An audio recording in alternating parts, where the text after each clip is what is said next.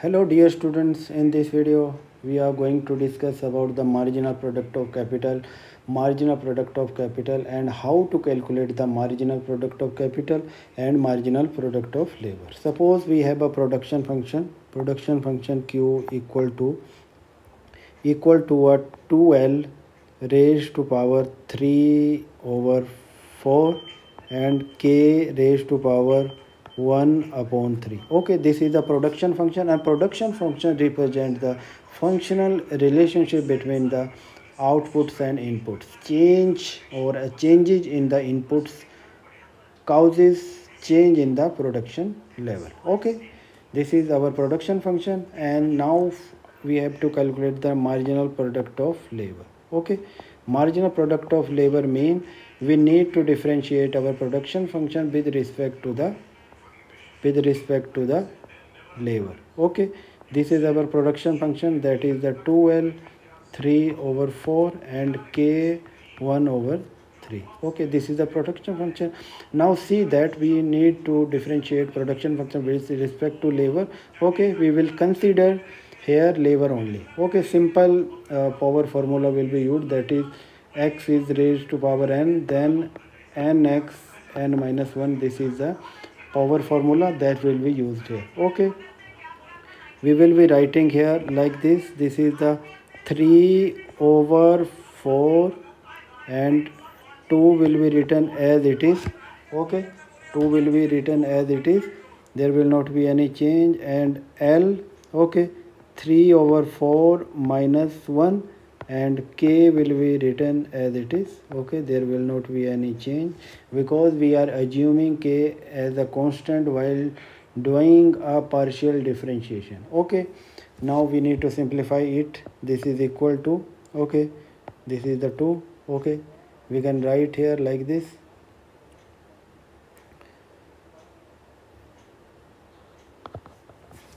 We can write like this, that is the 3 over 2. Okay, and L is minus 1 upon 4 and there will not be any change in K. Okay, this is the marginal product of labor. Okay, now we need to calculate marginal product of capital, that is also production function will be differentiated with respect to capital. Okay, production function is 2L 3 over 4 and K 1 over 3. Okay, there will not be any change in L.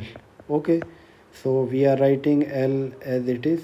Okay, and this is the 2L 3 over 4 and this is the 1 upon 3 and K 1 upon 3 minus 1.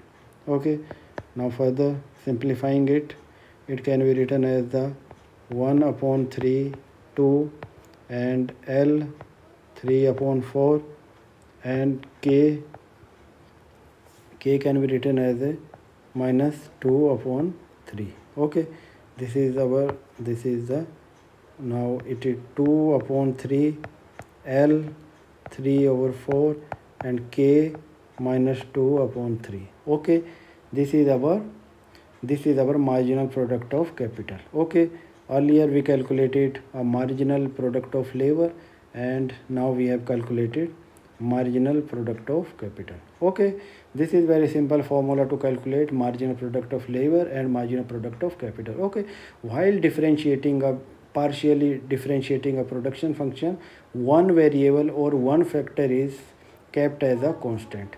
While differentiating with respect to L, we are keeping a capital as a constant and there will not be any change in the capital variable. Okay, and second, while calculating a partial derivative with respect to the capital, we are keeping the labor as a constant. Okay, and same or simple power formula has been used here to calculate the partial derivative. Okay, now suppose we are calculating the average product of labor keeping the capital constant. Okay, suppose we are calculating the marginal product of labor. Marginal product of labor simply production function upon the labor. So what is the production function? That is the 2L power raised to power 3 over 4 and capital 1 upon 3 and upon L. Okay, suppose for example we are keeping a capital constant. Okay, we are keeping a capital constant, and this can be simplified here like this. And taking our taking a lever that is located in denominator to the numerator, so this can be written as like this: 2L 3 over 4 and minus 1, and there is no change in capital. And further simplifying it, this is the 2L and equal to that will be equal to minus 1 over 4 and k 1 over 3. Okay, this is a negative, power of L is negative, so we will put in it in a denominator. Okay, that can be written as a 2k 1 upon 3 and L 1 upon 4. Okay, here you can see the as the L increases, value of average product decreases.